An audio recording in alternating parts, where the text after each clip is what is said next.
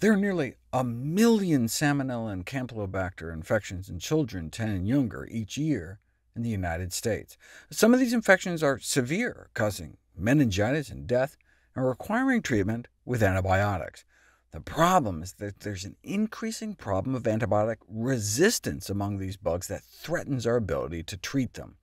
Part of the problem is that these same life-saving miracle drug antibiotics are being squandered for use in food animals for things like growth promotion in such unhygienic, crowded conditions, which increases the likelihood that pathogens like Salmonella or Campylobacter will become resistant, and I've done a bunch of videos on that. But there's another problem. The resistance determinants, the genes that encode antibiotic resistance, may be transmitted from food animals to humans through the food supply. See, most resistant bacteria have mobile genetic elements, like these little circles of DNA called plasmids, that carry the resistance genes that they can then pass on to other bacteria, including those in our own gut. Food animals are therefore a reservoir of antibiotic resistance genes and a potential vector for transmission of antibiotic resistance genes to the human intestinal microbiome. In this study, transfer of an antibiotic-resistant plasmid from an E. coli originating from a chicken raised for meat to human gut bugs was assessed by using a model that mimics the human intestines, and it happened within 2 hours.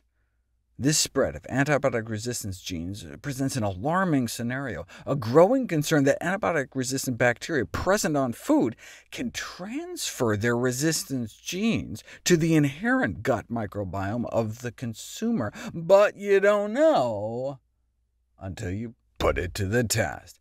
Assessing antibiotic-resistant gene loads in vegan versus vegetarian versus omnivore gut bacteria. You'd think the results might be obvious, but antibiotic resistance genes are spread due to manure application on agricultural fields of fruits and vegetables. Yes, massive antibiotic use in animal farming is considered as the greatest contributor to the presence of antibiotic-resistant bacteria in food of animal origin, meats, eggs, and dairy. Nevertheless, sewage from treated animals may impact on vegetables grown on fertilized fields. But it was largely unknown whether and to what extent antibiotic-resistant bacteria are being transferred to vegetables and then to the human gut, until now. Researchers looked for antibiotic resistance genes against sulfa drugs like Bactrim, tetracyclines, penicillins, and cephalosporins, and streptomycin-type antibiotics, and both omnivores and vegetarians showed a significantly higher antibiotic-resistant gene load in their guts as compared with vegans. There wasn't a significant difference between omnivores and vegetarians, but significantly lower loads in vegans compared to omnivores, and vegans compared to vegetarians. The first evidence that a vegan lifestyle is associated with a reduced load of human gut antibiotic-resistant genes, but not the last.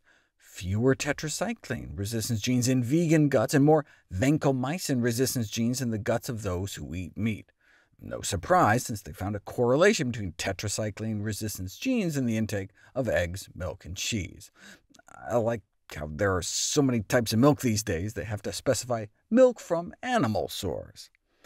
And a higher incidence of vancomycin resistance genes was found in consumers of eggs, poultry, fish, and seafood, and vancomycin is one of our antibiotics of last resort used to treat serious, life-threatening strep and staph infections like MRSA, MRSA.